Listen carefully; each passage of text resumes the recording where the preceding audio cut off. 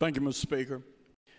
I don't want to question the patriotism or the integrity of any of my colleagues who have spoken before me. That's not for me to do, just as it is not for them to do.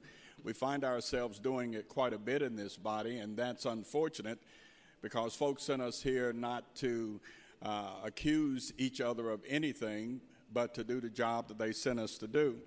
And I rise not to go against or support this legislation. I rise because I continue to hear references to what I saw in growing up in this country and growing up in the state of Tennessee as I walked with my father and worked with my father here in the state of Tennessee, in Memphis, Tennessee, and across this state and across this country, in the middle of what has been referenced to on several occasions, the civil rights movement.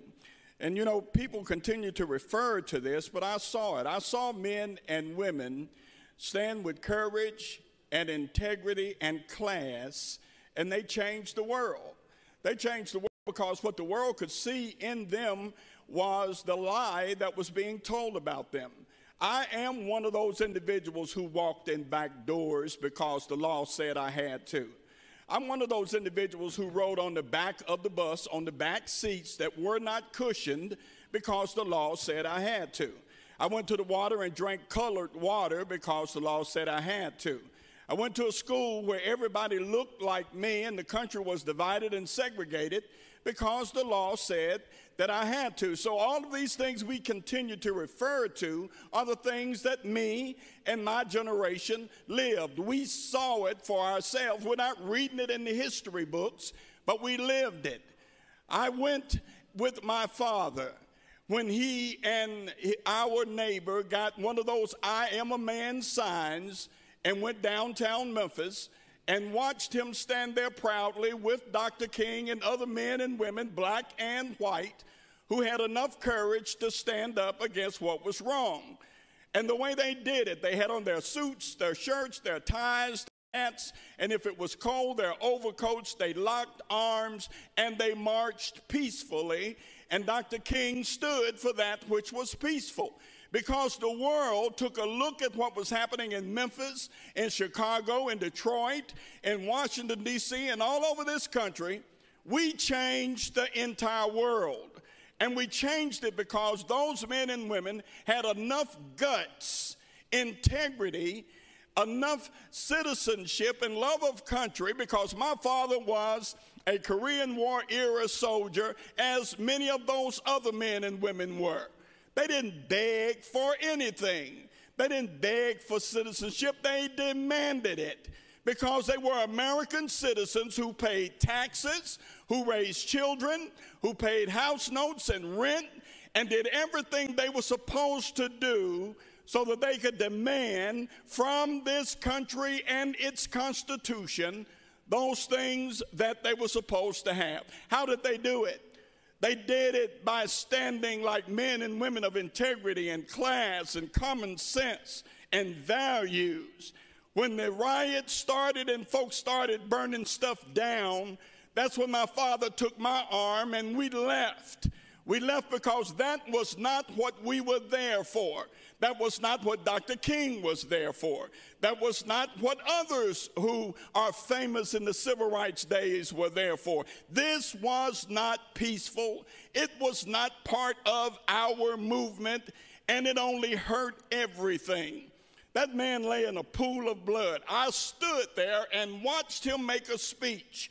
The building wasn't really full. It was crowded because there was a terrible storm that night.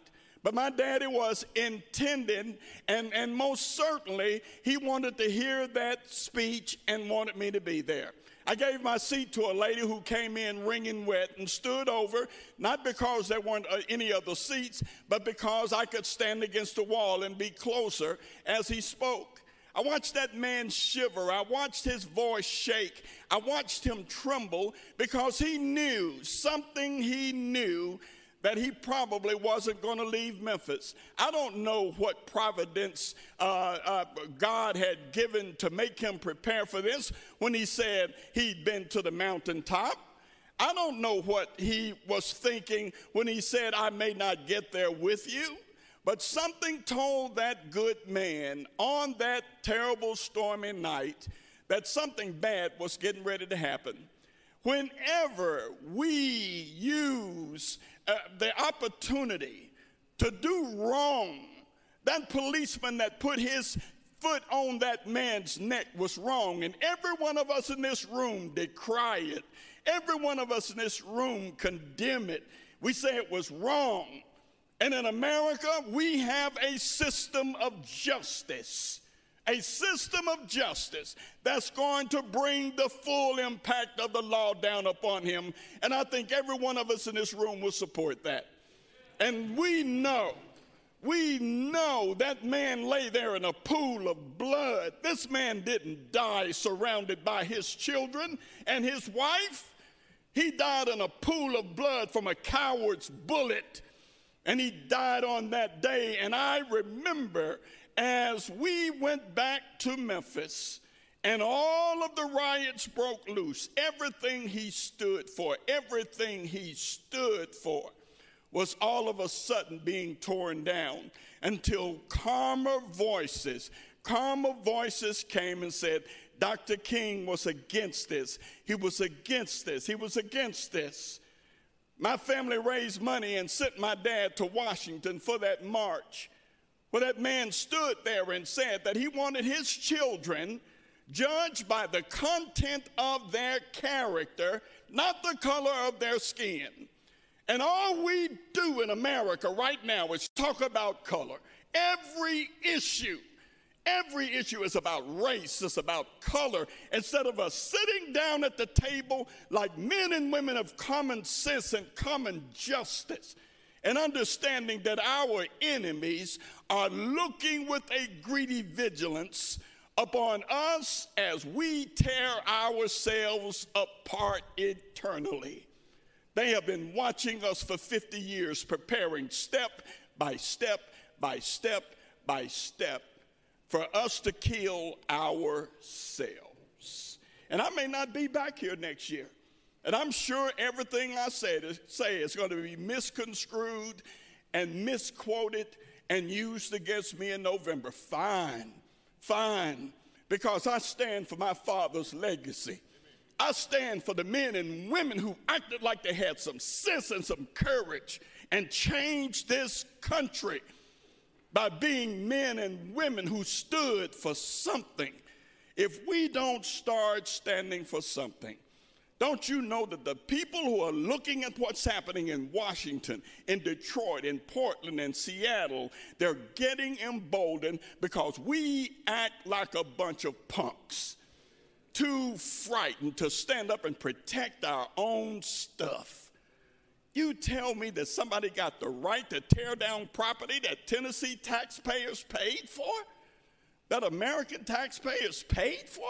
And somebody has the right to destroy it, deface it, and tear it down? What kind of people have we become that we can't protect our own stuff?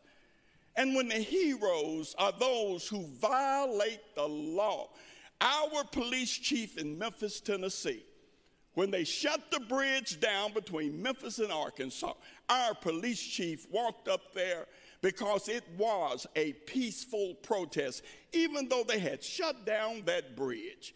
He walked up there, he talked to the protesters, he let them know that they had a right to protest, and after a while he walked them all off the bridge. Because they conducted themselves properly, he conducted himself properly, and there was no one harmed on that evening. Peaceful protest ends peacefully. Anarchy ends in chaos. And what we see happening right now, any of us with any common sense whatsoever, know that what we see is not peaceful. So we can continue to fool ourselves and mix with words and use rhetoric and public relations in order to frost this stuff over and put a nice picture on what we see that is frightening. I have a nephew who is a policeman who talked about getting attacked the other night. You're telling me that somebody has the right to throw feces and urine in the face of those that we as taxpayers pay to protect us, and that's okay? What has happened to us? If we don't get this right now, I've got grandchildren. I don't want to see the country we're going to have 5, 10, 15, 20 years from now. If we don't start acting like we got some guts, right now, brethren, sisterin, friends, colleagues, right now.